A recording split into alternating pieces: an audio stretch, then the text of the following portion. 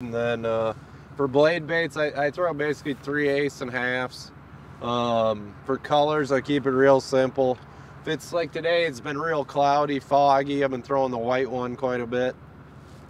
If there's sun at all, I stick to that chrome one.